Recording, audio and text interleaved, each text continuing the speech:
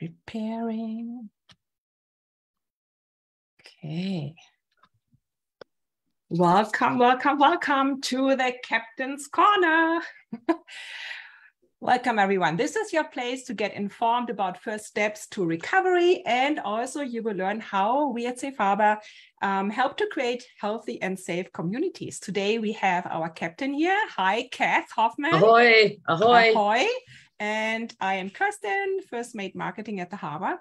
And today we will chat about a very interesting topic. And even I don't know really what Kath is going to say. She wouldn't share it with me. It's all about how it came to be that Safe Harbor was hosting an Indigenous conference. And this conference is called Wellbriety, and it was last weekend. And Kath, please fill me in now. I can hardly wait. How did it come to be?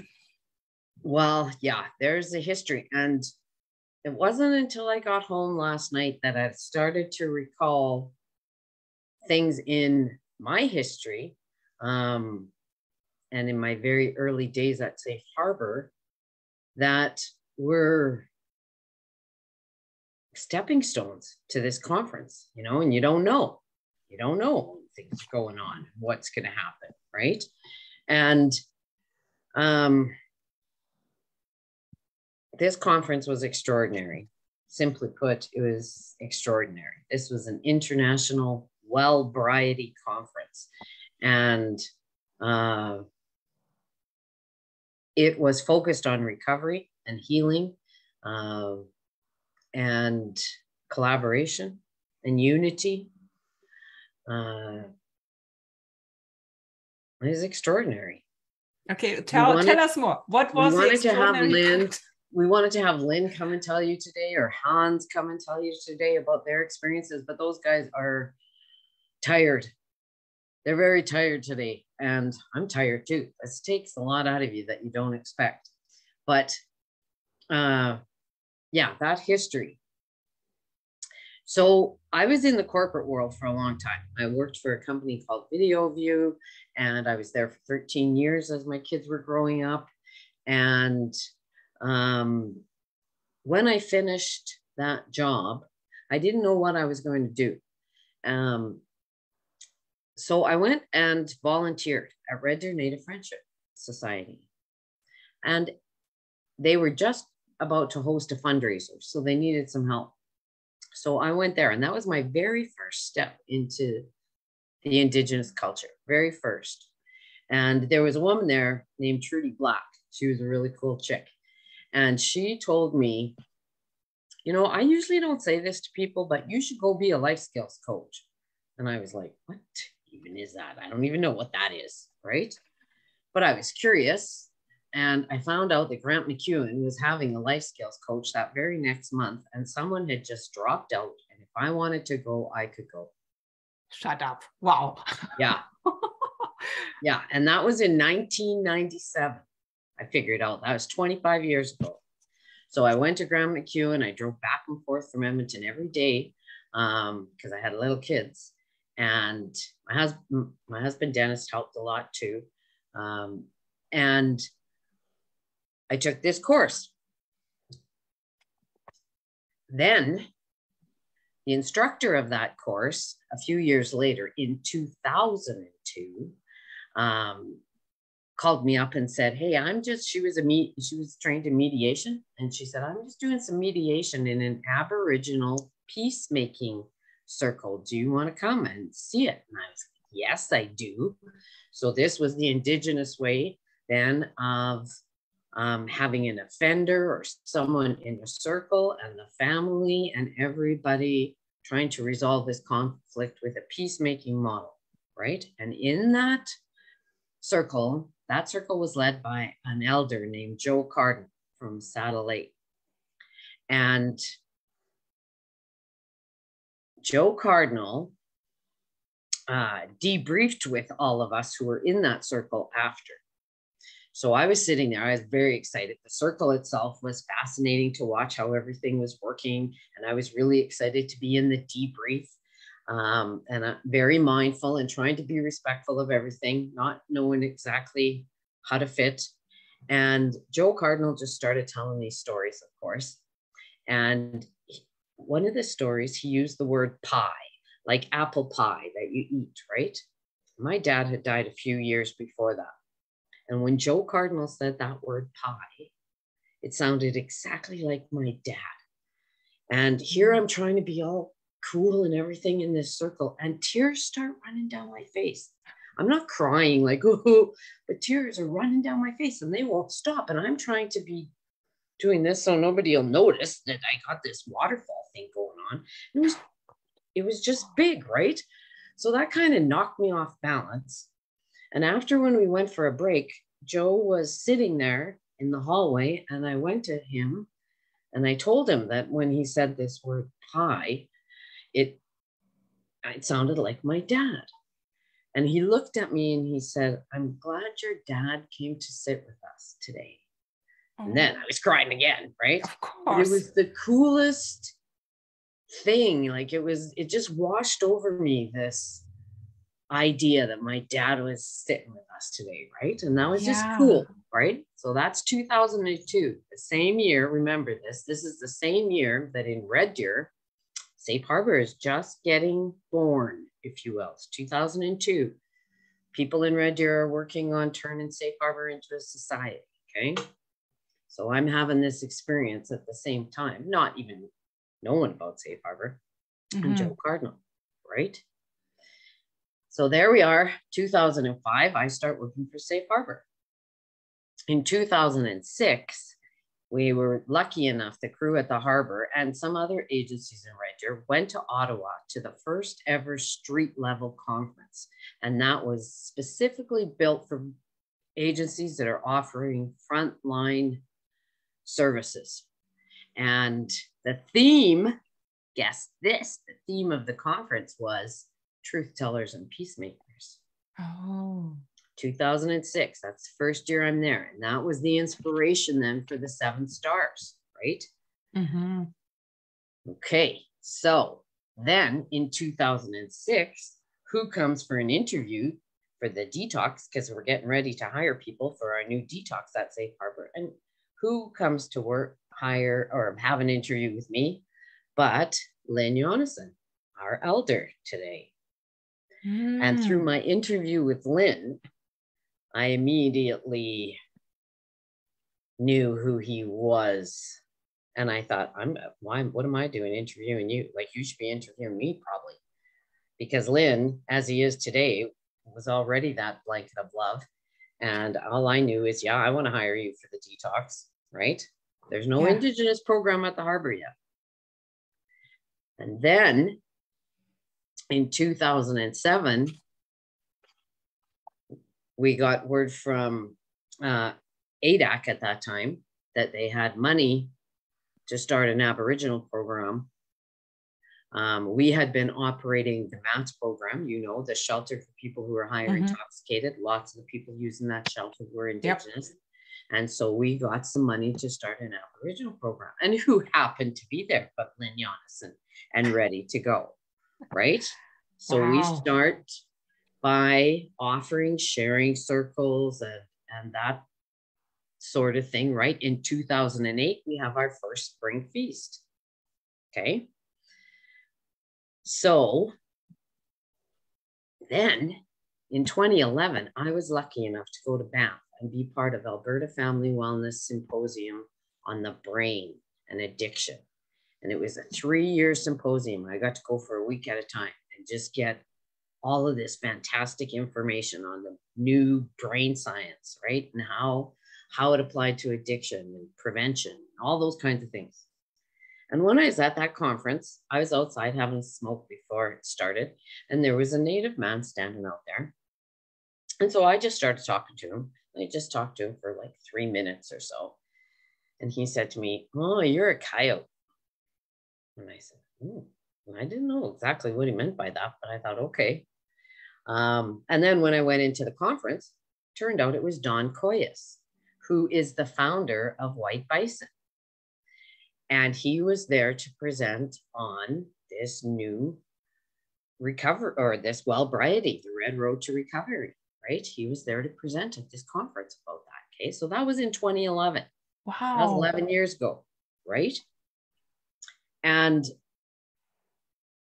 then now here we are 11 years later, and Safe Harbor is hosting this conference, and Dawn's daughter, Kateri, is the executive director of White Bison, and she was here with us hosting this conference along with her wonderful team of Juliana and Tessa. And yeah, it was, I couldn't believe it. Like when I was looking back at those things, I was like, okay, if this isn't, in the Indigenous world, they would say this is creator led, you know, this was all of these things. These aren't coincidences, you know. It's not a coincidence that I volunteered at Red Deer Native Friendship all those many years ago, because I was interested and I wanted to learn more. Something called me there. I wanted to learn more, right? And so now, those of you out there might remember that Safe Harbor was founded by a fellow named Phil Rock, and we've talked to him about him before. He was the forefather of the organization. He was a mentor for me, and he died, unfortunately. And on Phil's funeral card, his wife Val had put on the quote that Margaret Mead has about never doubt a small dedicated group of community can change the world. And indeed, it's the only thing that ever has, right? And yesterday, when she closed the conference, Kateri, Dawn's daughter, said that quote from Phil's funeral card all those years ago. So like, whoa, right? Like, whoa, it gives me goosebumps to think about. Yeah. And remember, my dad showed up in that circle with Joe Cardinal. Well, I was to speak at this conference and do a presentation. And I was going to do a presentation about, of course, the typical one I always do about Safe Harbor and harm reduction and blah, blah. And, you know, then I would tell a few of these stories that I just told you now about how we came to be hosting this conference, except I got through the first part of my presentation and the 7 stars and a little bit of harm reduction. And then my guy that I love and that killed himself 13 years ago showed up. No way. And I thought, talk about Merck. And then I thought, no, you're not talking about Merck here. What are you going to talk about Merck? Do it. I'm not ready to talk about Merck. I don't have it on my paper. I'm not. And all of a sudden, I started telling the story of him and his struggle with addiction and shame, because it was related to shame. Because I said that's what killed him. It wasn't his addiction. It was shame that killed him. And for me, the shame that I held as the captain at Safe Harbor, and the guy I love has an addiction, and what will people think? Like, I'm going to get an X in Captain Land. And this big, huge thing just came out of me.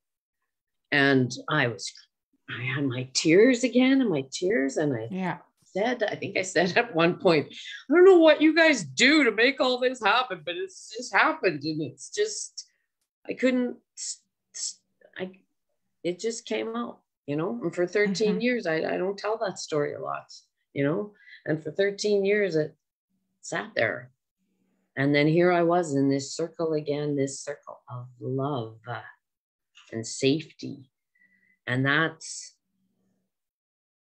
just came, and it just was supposed to be, you know, and so many people after, of course, came and said, you know, you touched my heart. One guy said, you could have been my wife talking about me, you know, and of course, all their stories that they told that were like, you know, just like I did, all of those stories had that same effect. It wasn't because I was some awesome speaker. I was kind of this blubbering captain up there, but everyone who told a story from the heart like that, or who had their spirits with them, guiding them in that room, everyone had people coming up to them after and saying, you could have been talking right to me. You could have been speaking.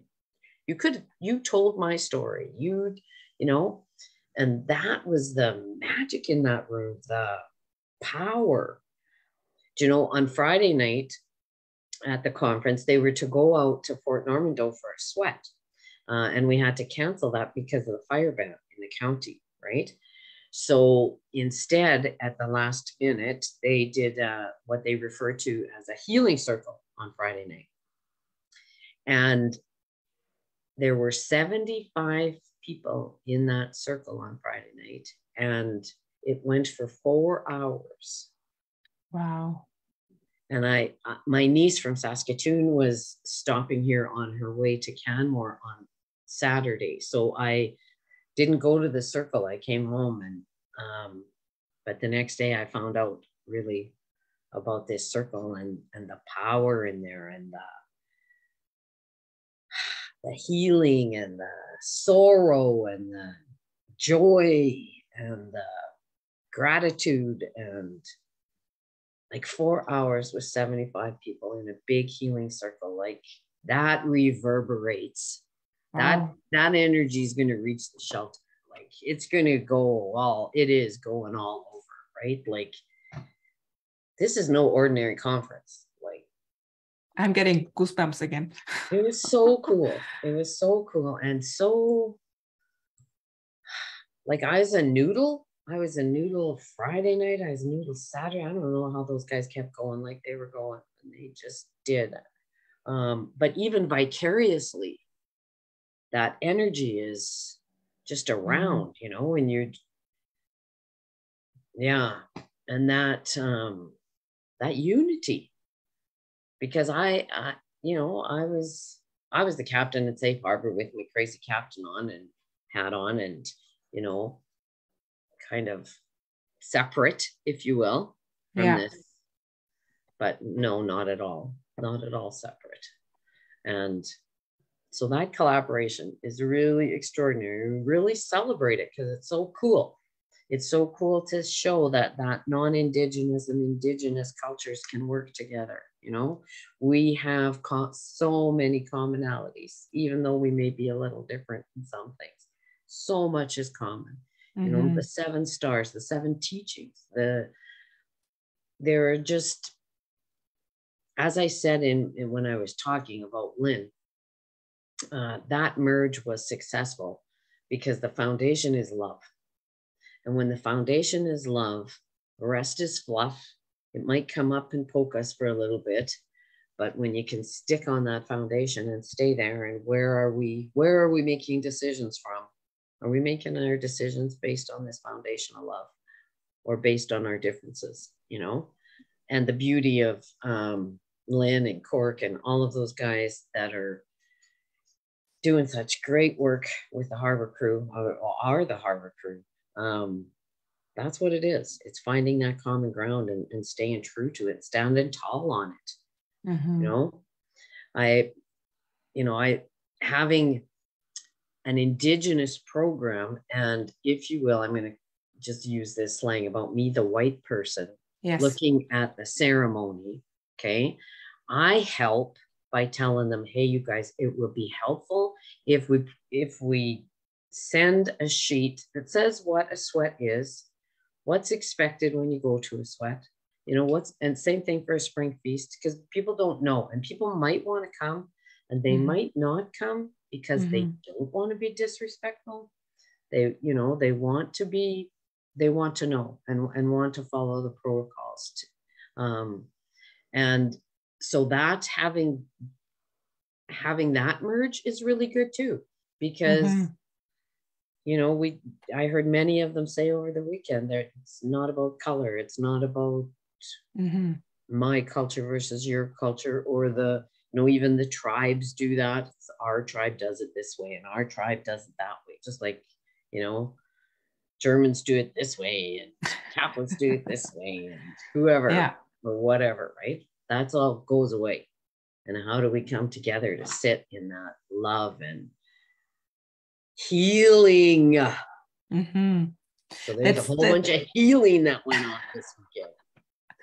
I also felt when I sat with you at the registration, and then when I went around to take pictures, I felt like that the energy was very different from other conferences I have ever been to. It was very welcoming, very relaxed, laid back, and you just wanted to be around. Just safe, right? Yeah, it felt safe. Like it was said like by every speaker, but I could also feel it. It was not just a word that they said.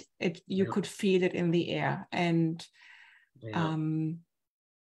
it felt really, really healing. Also, what you just said, like getting this information out, like what is a sweat, like because I had no idea what to expect from this conference, and I said, like, everyone that is hurting, doesn't know where to go, like this is a place for them to go. Like it was well, and I didn't know that needed to come out. That's been there 13 years. It comes out in snippets and with different people, but so when you say, when you think you need healing and stuff, but sometimes you don't know, but you don't know. And then just being there, it does it for you. Even if you didn't talk, even if you didn't tell your story, you pick up on that energy in that room. And those drums, man, those drums are so powerful. And when they do the great big ones like this, boom, boom, boom, it just makes me, I love that part. I love that part. Yeah. It was really cool, man. I hope we get to do it again. It was just the coolest thing ever. And and it's pretty cool that all of those things led up to this, It's cool, man. So cool. Yeah, I really liked the story about the healing forest. And I think this is really what I found immediately is really the connecting part also to Safe Harbor. So basically for everyone, like the healing forest, you can imagine just a big forest and all those trees are sick. And you take one tree out of that environment and put it into a nursery and give him all the soil and love and nutrients and sun, and then the tree gets healthy again, and you put the tree back into the sick forest. So what happens is that one tree gets sick again. And this is, I think, the analogy to Safe Harbor, because we don't only hear this one tree, like you have to hear the whole forest. And this starts with the individual, and then with the family, and then the community. And this is really just this ripple effect. Yeah, I know that's such a cool analogy. It's easy to see how that happens when you talk about trees, hey? You don't always see it when we talk about people. And you're absolutely right, and who's in the forest? And just like you said, the clients, the guests, the staff, the community. It's pretty cool. Yeah. Awesome. Okay.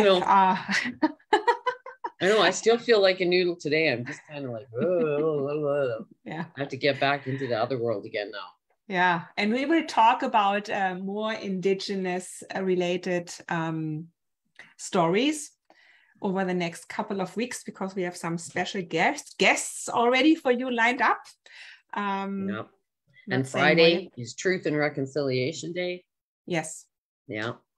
That's an important day. I'm glad we're saying those words out loud on a national level. And